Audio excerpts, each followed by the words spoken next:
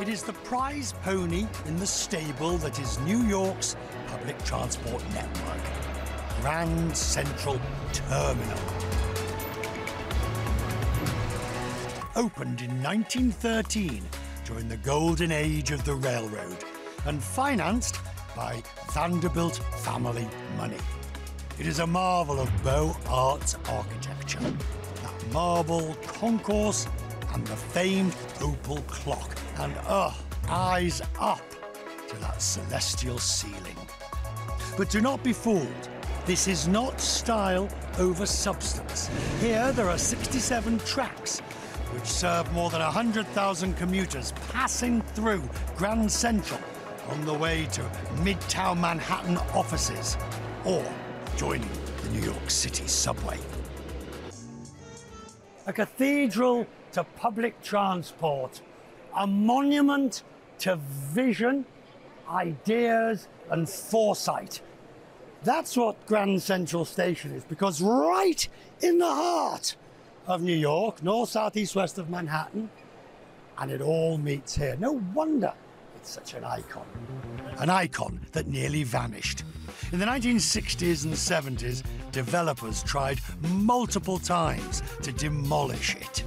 It led the former First Lady Jackie Kennedy Onassis and the architect Philip Johnson to start a committee to save Grand Central.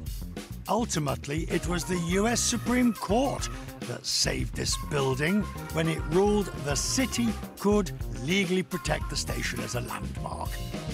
Protecting Grand Central didn't stop decades of neglect until a $200 million renovation finally returned this masterpiece to its original glory in 1998.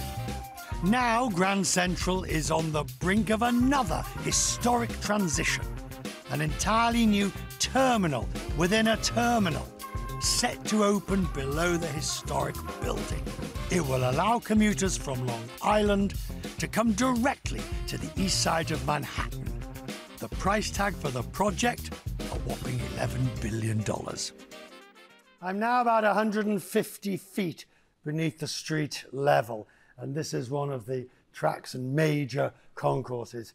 And so I asked the builders, well, what was here before all this was built?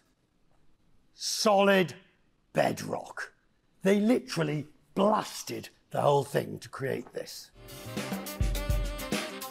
Grand Central Madison is set to open by the end of the year. It will cement the terminal's place as the core of the Big Apple.